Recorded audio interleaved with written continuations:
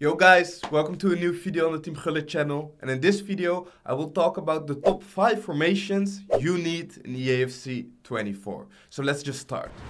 So the first formation you guys need to use is the 5-2-1-2. It is the only 5-back in these 5 formations, so after this one you don't need to worry about seeing any other 5-back formations, but for me the 5-2-1-2 is a must to have in your tactics. For the instructions, it isn't that important. The only thing I would recommend is to play it on balanced direct passing as always. And the instruction that is really important for me is to put your cam on stay forward. The other instructions I put are stay back and cover center on my center mids as well. And for the rest, I just leave it. I just leave it as it is. The formation is pretty dynamic from itself, so it doesn't really need much instructions. As I said, the stay forward is really important to be able to go in a quick counter attack, because that is one of the strengths of this formation, if you ask me. So, as you guys can see in these clips, it all starts with the overlapping fullback. In this first case is Davies, it's the pass inside to Haaland, and there's where the magic happens. This formation is really good for tiki-taka.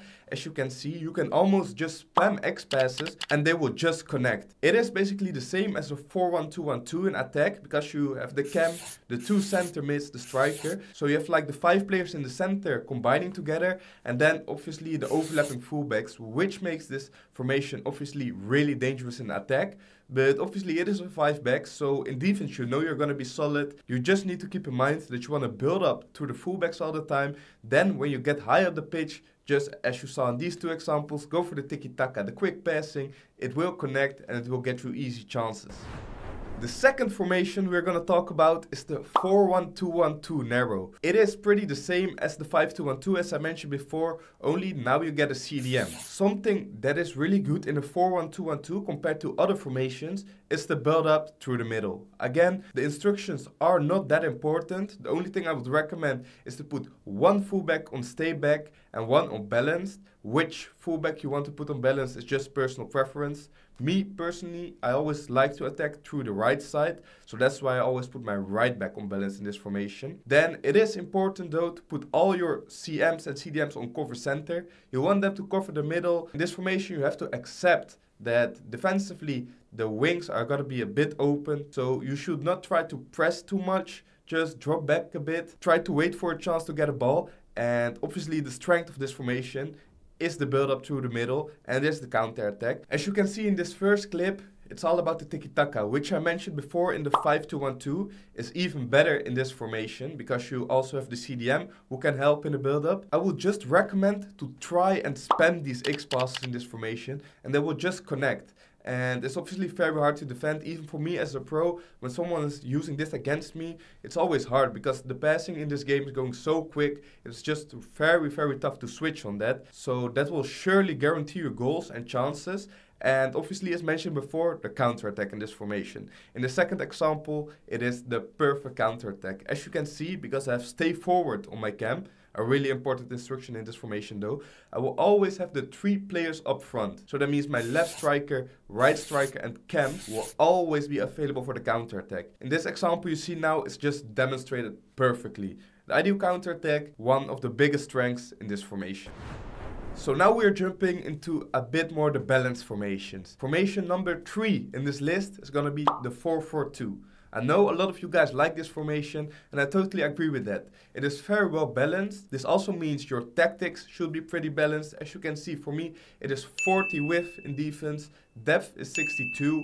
Then in offense, as always, balanced direct passing, 55 width, players in the box 5. This formation doesn't need much changes, and that's just because it's pretty well balanced from itself. The same goes for the instructions. The thing I would recommend is to all your players, you can put on comeback on defense, put them on comeback on defense, and for the rest, your center mids and fullbacks, just put them on stay back while attacking. Then, the biggest strength for me in the 4-4-2 is the 2 strikers. It is maybe sometimes a bit harder to build up in a 4-4-2, you just need to take it slowly, but once you get there, you will always have the option available between the 2 strikers. Obviously, me, when I play FIFA, the situation I want to get into is the 1v1 with the center back with my strikers. Obviously, the 4-4-2 is ideal for this because you have the two strikers facing off against two center backs of your opponent, and you can always choose whether you want to go for the first time pass to the other striker or you want to run yourself. This formation just makes it difficult for your opponent because sometimes he gets in situations where he needs to decide whether going for the pass or going for the skill move, the other way around for you as well. And you can just change it up. At some point it will be a mind game, and if you are leading that mind game, the 4-4-2 is perfect for you.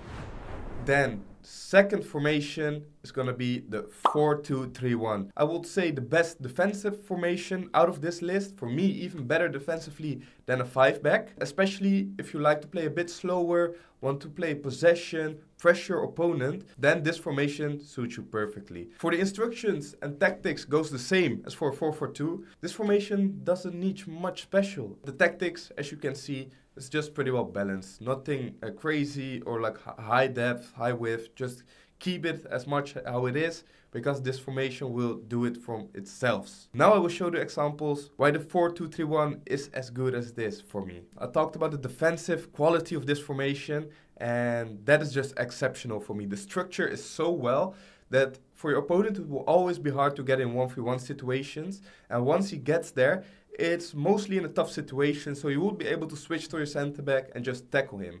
That's all because the CDMs will be close.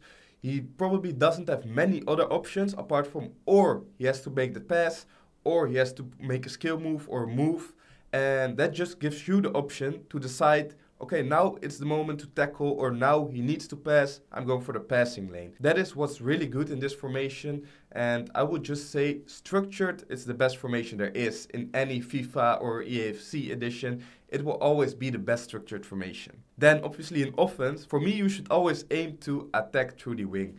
Because you have your left attacking mid and left back, you can combine together with the CDM and cam. And obviously in the middle it's pretty tough because you have the cam who is like isolated a bit together with the CDMs who will not push up too high.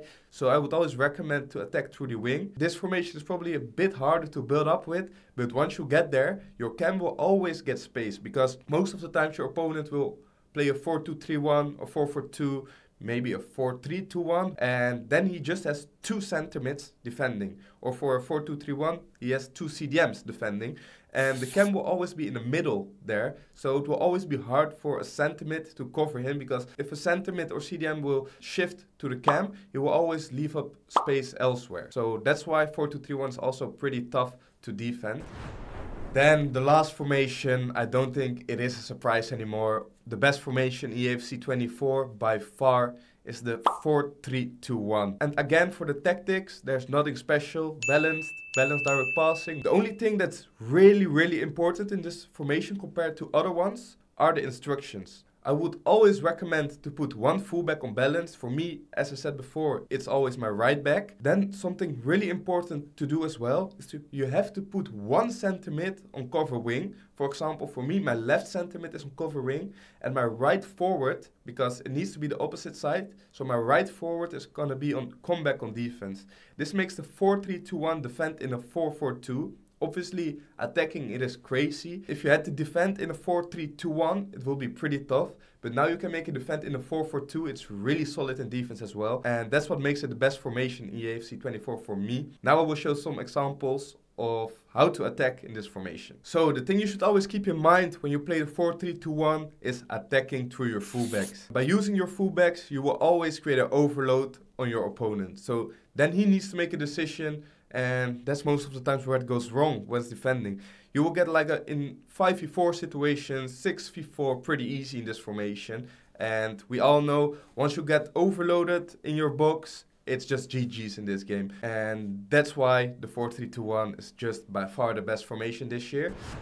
I would say try them out. It is obviously important to have a plan A, plan B, plan C, even plan D. So obviously everyone has some personal preferences. Some of you might put 4-4-2 at one, maybe a 5-2-1-2. I would just recommend to try them all out, figure it out yourself. What is your number one? And all that's left is that I want to thank you guys for watching.